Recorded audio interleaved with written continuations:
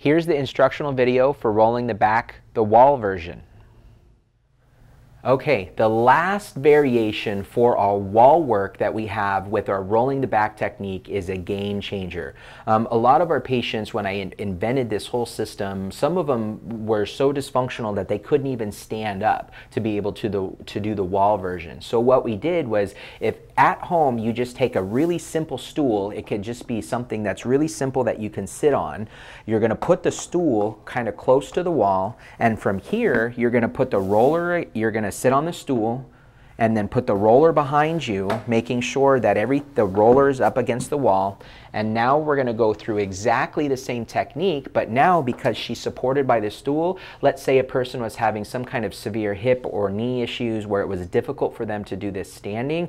Now we have a way that, again, anybody can do this. And if you want a little bit more bang for the buck, if you go to any store and buy an inexpensive office chair, you can actually take the back of that chair off, so you have that spinny stool, and then it makes it really easy to be able to do this technique because the stool spins for you.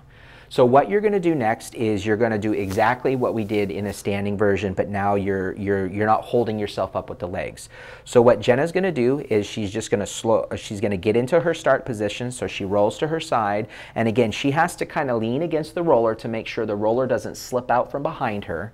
Once she does that, she just leans against the roller and she stick or slow rolls from the outside back to the inside of her body as she does that. And because the legs aren't working, there's no stress or strain in the structure, it relaxes the back even more and really gives you the opportunity to be able to work this no matter what you have going on within your whole body. So we're going to see that a couple of more times, nice and easy. She's going to turn, she's going to get that roller onto the side of her body.